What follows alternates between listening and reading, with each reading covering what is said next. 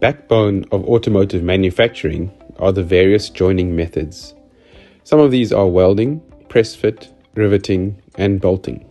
Diving into bolting, the ultimate goal of a bolt is to achieve a consistent and accurate clamp load between two components.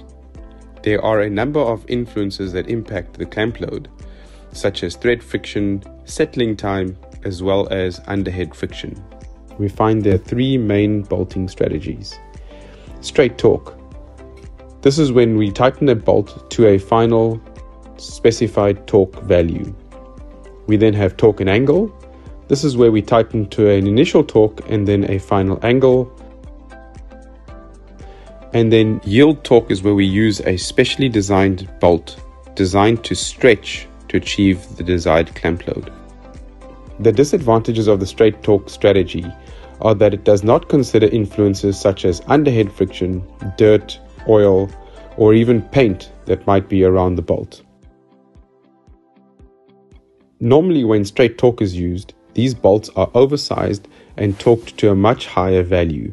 This is to overcome the external influences of paint and underhead friction. Yield point bolting is a very specialized strategy where bolts are specifically designed to stretch once the desired clamp load is achieved.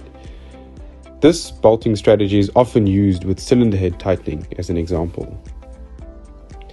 By far the most common strategy adopted is torque and angle. With this method, we tighten to an initial lower torque where influences such as underhead friction and dirt have a minimal effect. We then tighten to a fixed angle of, for example, 180 degrees. The dirt and underhead friction have no influence on this angle measurement. As a result, we can now achieve our desired clamp load more accurately.